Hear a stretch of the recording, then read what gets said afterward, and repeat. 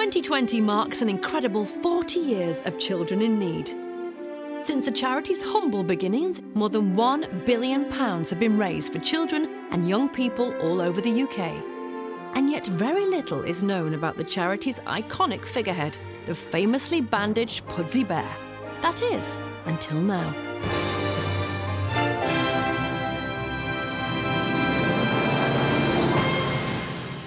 You're not getting me to do one of those talking head videos about Pudsey. I gave him £2 back in 1992. Isn't that enough? So if this ends up on the BBC, I will shove that camera right up your... Not many people know this, but Pudsey actually swam the length of the Thames before me. Pudsey actually did it twice. The thing is, Pudsey's quite different to me and doesn't actually like to talk about it publicly, but I do, which is why I'm talking about it now. Oh, what an absolute lovey. An absolute darling. A real pioneer for us TV animals, you know. And to think he raises all that money for charity with his bare hands. See what I did then? Bare hands. Boom, boom. Well, originally it was me, Baby Spice, Posh Spice, Scurry Spice, Ginger Spice and Large Yellow Bear Spice. But the record company thought he stood out a bit. Yeah, Pudsey came along to the video in 2000 for Spinning Around, and I had a few things on the rack, but he's the one who suggested that I wear those gold hot pants. Yeah. He also suggested like a polka dot headband, and I just said, nah, that's a step too far. I was there the day he invented the floss. Yeah, that's right.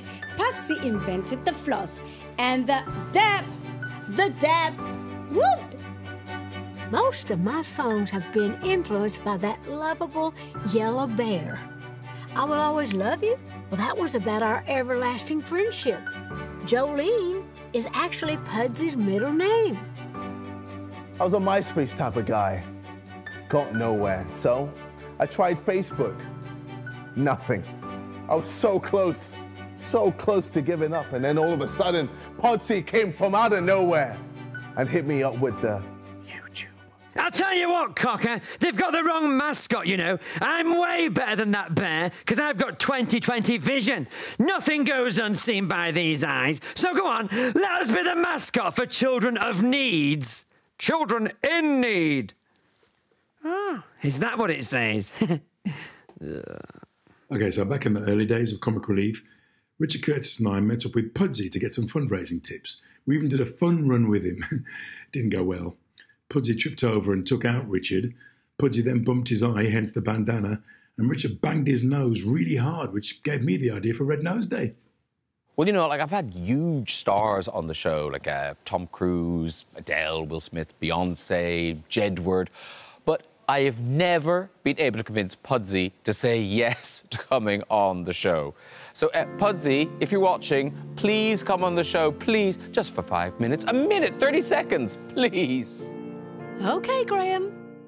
So we know everything about Pudsey, from his bare top to his bare bottom. A singer, an actor, a philanthropist and a deadly carnivore. Here's to you, Pudsey. OK, that's all the voiceover done. Happy? Well, that's not very charitable, is it? Oh, well.